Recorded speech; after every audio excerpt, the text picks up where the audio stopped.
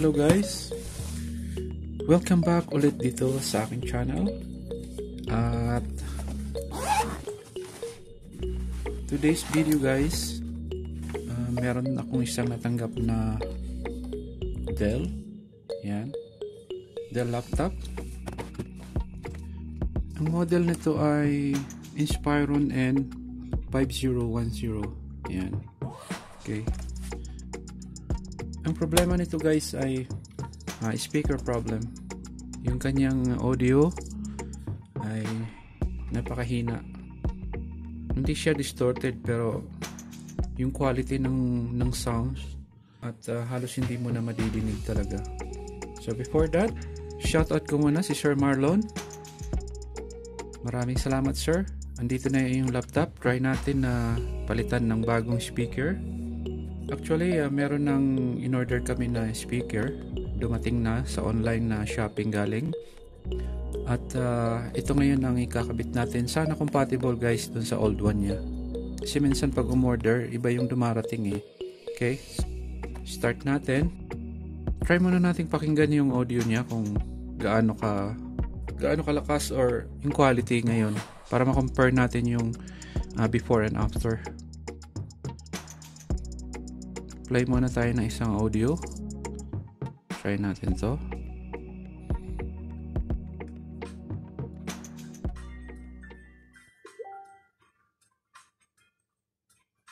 Guys, ang hina ng audio yan. Kahit itapat ko yung speaker, ayan. Ito yung isang speaker. At ito naman yung isa. So, ang hina ng audio niya talaga. Maririnig natin. Actually, naka-full na yung settings niya. Naka 100% na. Pero ang hina talaga, oh. Kaya ito yung isang problema ni Sir Marlon. Kaya, try naming mag-order ng bagong speaker. Actually, hindi naman siya original, guys. Replacement lang. Pero sana mag-okay siya. So, unbox natin ito muna. Para ma-check natin.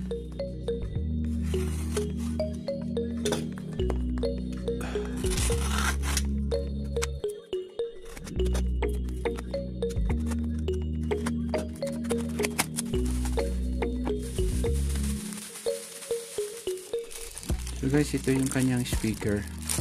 Yan.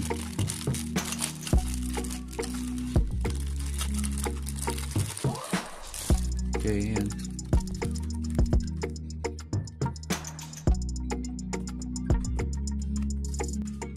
Okay guys, ito. Yan. Check natin mamaya kung compatible yung kanyang model. Para ma-install natin siya ng maayos. Okay? Start na natin ang pag-open. Nandito yung kanyang dalawang speaker. So, kailangan ma-open natin tong back cover tsaka yung tong front cover niya. Okay? So, shutdown muna natin.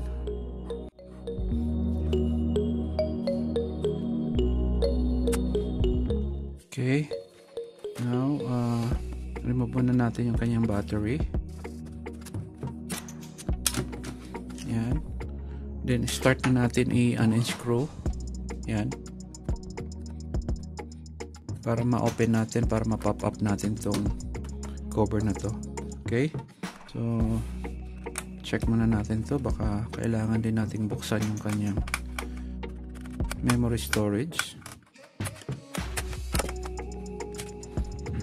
Yan. Okay, so ito yung kanyang screw para sa DVD drive. Okay.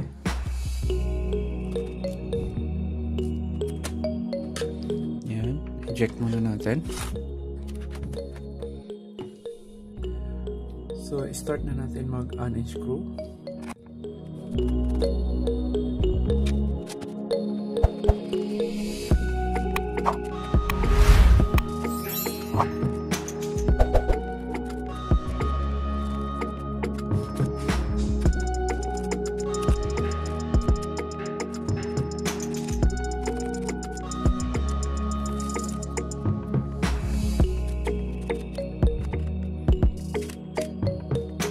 Double check natin kung may naiiwan pa. Isa, dalawa,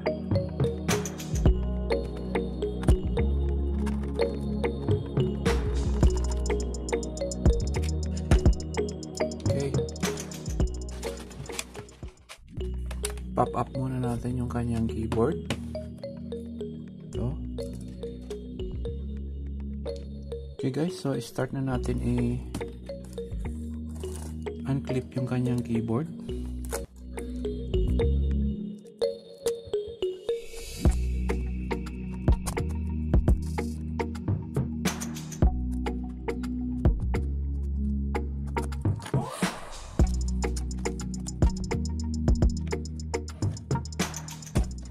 Siguro to guys may nakadikit lang kaya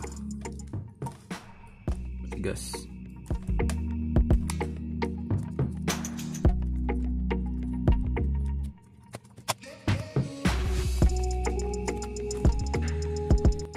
Check natin to guys, parang may nakadikit.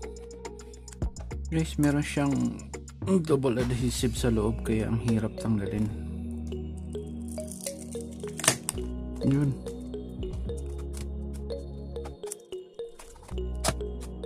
Guys, just release natin yung kanyang keyboard cable. Yan.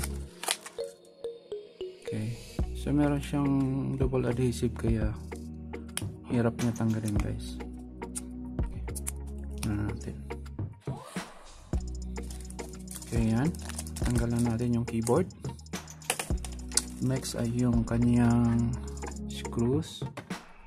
Ito, 1, 2, 3 and 4, 5. Yan, screw muna natin yan.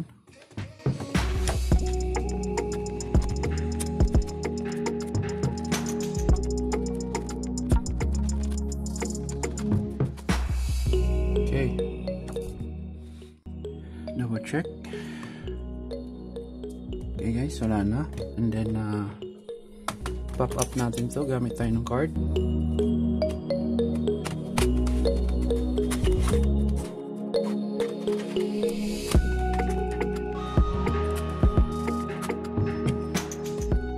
Remove muna natin pala yung cable nito guys.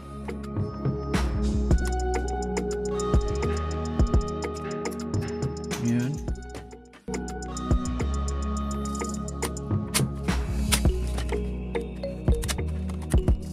Okay.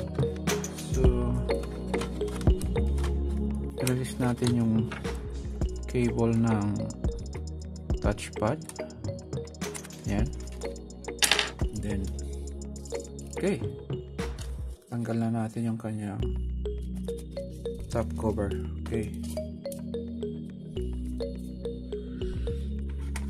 so guys, ito yung kanyang speaker. Yan, yung dalawang yan. So yan ang check natin.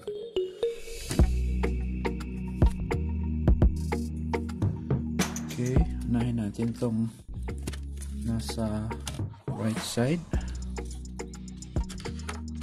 So ito yung kanyang connector guys. Ito, speaker. Release lang natin, okay. And then wala. Yan lang guys, naka clips lang yung kanyang speaker. So pop up lang natin ng handahan. Yan.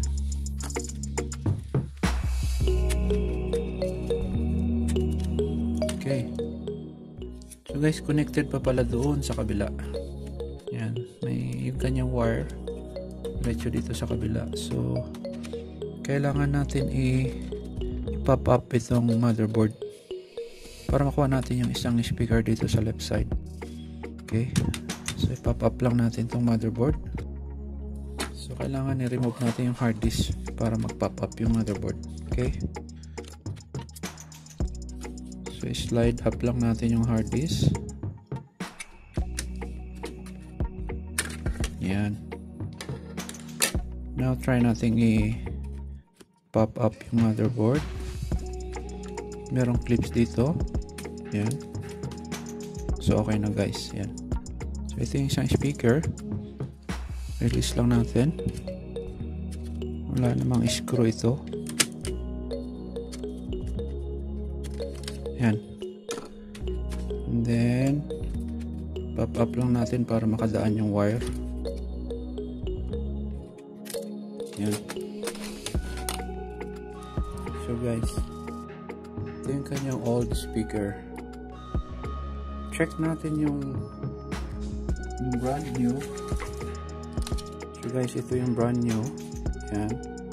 So guys, the same model siya. Yan. So try natin i-install itong bago. Ito. Para ma-sure natin kung okay nga.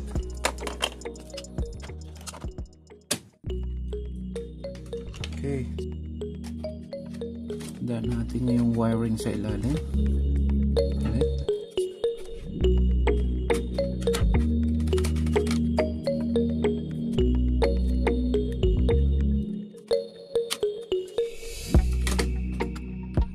Okay. Tapos ito guys, clip lang naman to. I-clip lang natin. Yan yung clips niya, saka ito yan. Yung may blue na rubber. Okay. Tapos itong isa. So right side.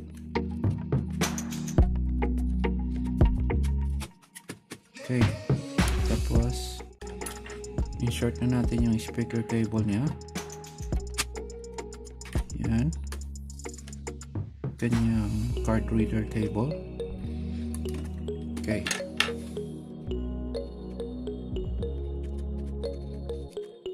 Organize lang natin yung wire niya. Okay guys, then balik natin yung kanyang hard disk.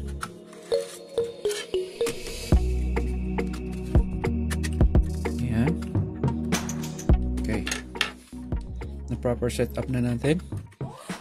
So now, balik na ulit natin yung kanyang top cover. Okay.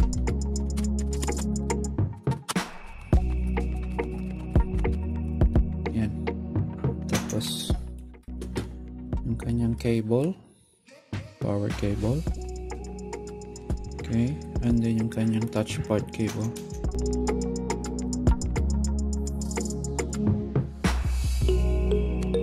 Okay.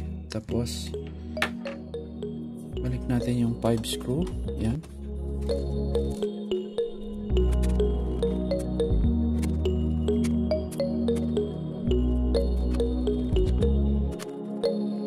Okay. Next is yung kanyang keyboard guys. Balik na natin. Yan. Insert muna natin yung cable. Okay. And then chart lang natin. Okay. So testing na natin para malaman natin kung nag-okay na yung kanyang audio. Bago natin ibalik yung mga screw niya sa likod, yan. Testing muna natin guys para sure kung mag-okay na. Then i-finalize natin. Power on. Kailangan ng charger. Charge muna natin guys at low bat. Okay. Power on.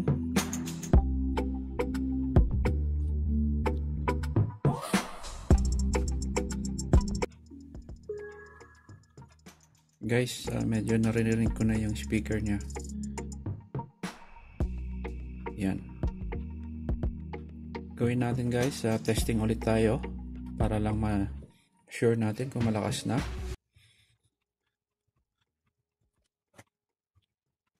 Okay, play.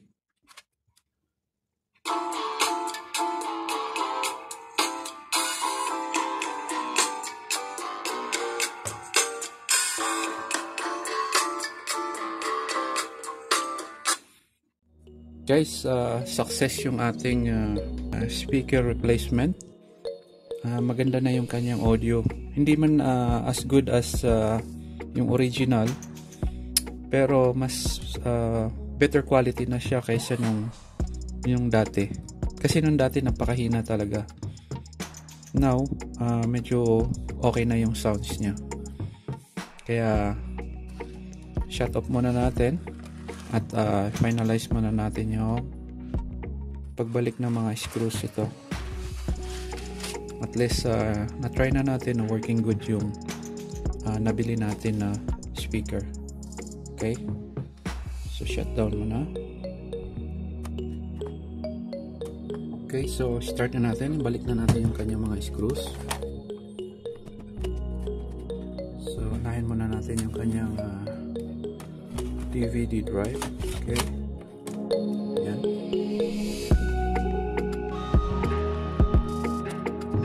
Okay, then cover natin yung kanyang RAM storage.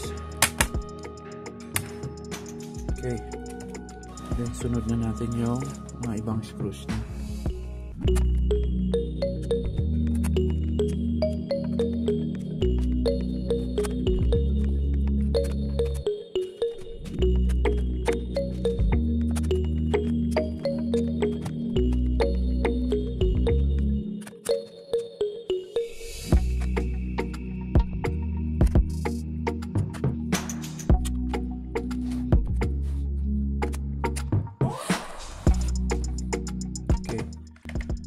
So meron pang 1, 2, 3, and 4.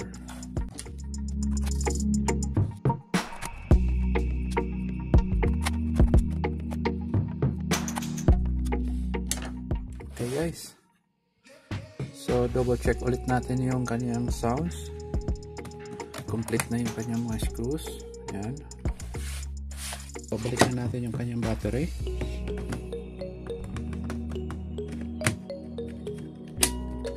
Okay, and then guys, double check ulit natin siya. Play ulit tayo ng audio. Yan.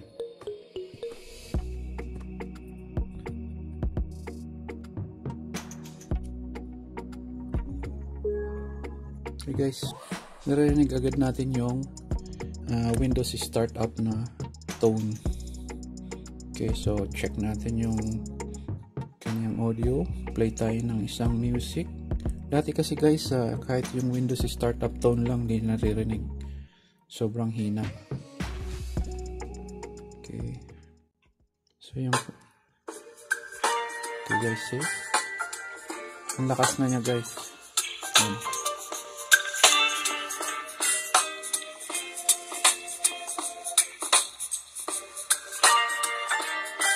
So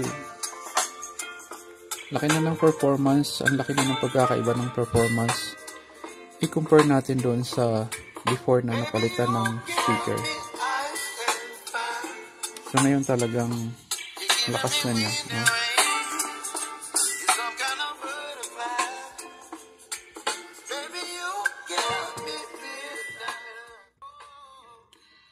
Sir Marlon, ito, working good na yung iyong speaker. At thank you very much sa patuloy mong pagsuporta sa aking channel. Okay guys, so ganun lang siya kadali magpalit ng speaker. Yung iba ginagawa nila DIY, nire-repair nila yung mga speaker. Usually kasi nasisira sa speaker yung kanyang cone. Ang daling napunit. Pwede rin naman DIY nyo, wala nang problema. Pero minsan kasi hindi siya nakukuha talaga yung quality ng audio, hindi siya maganda. Kumpara kung palitan nyo siya ng kahit replacement lang or compatible na speaker, hindi original, at least yung sound quality niya medyo okay. So ganun lang, sundan nyo lang yung steps by step kung paano natin pinalitan ng speaker ang Dell Inspiron laptop na to.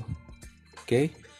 Kung bago ka pa lang sa channel ko, click mo ang subscribe button at hit mo ang notification bell para lagi kayong updated sa mga darating ko pang mga videos. Thank you very much for watching and see you on my next video. Bye bye.